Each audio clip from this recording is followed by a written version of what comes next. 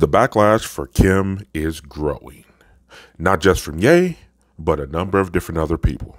Ye is back activated on Instagram with a lot to say about the video that Ice Spice did with his daughter, 9-year-old daughter, North. Hey everybody, I just got off the phone with Kim. I told her to stop antagonizing me with this TikTok thing. I said it's never again.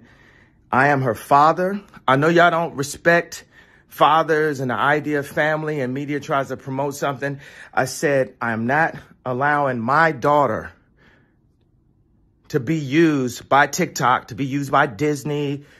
I have a say-so. And then when people say, oh, they're going to use this for you in court, I didn't have a say-so on whether or not they went to Sierra Canyon. Most men do not. There's no such thing as 50-50 custody with in society today. That's not even, it always leans towards the mom. He say that I'm good enough, got my third, think about shit that I shouldn't know. So I tell him it's one of me, he making fun of me. His girl is a bum to me, like that boy is a cat. Saying he home, but I know where he at. Like, bet he blowing her back. Think about me, cause he know that it's fat.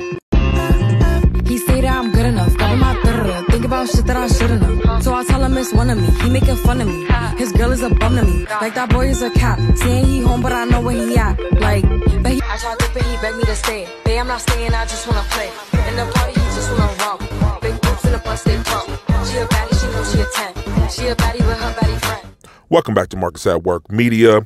So we all know Kim's history on how she became famous, the sex tape, and things like that. Okay, that's fine and dandy as a grown woman, but as a minor, that's a little different. So Kanye, as a father, is a bit concerned about her doing things like TikTok videos that is forcing her to be more mature than she actually needs to be at that age, especially from the influence of her mother and Ice Spice, among other people.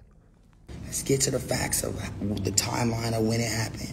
So all that crying that you did was all fake. All the stuff you said, all the people you lied to all around the world, all the important people that gave you deals, like that you cried in their bathroom and shit, like that shit was, you sent them niggas on a ride, yo.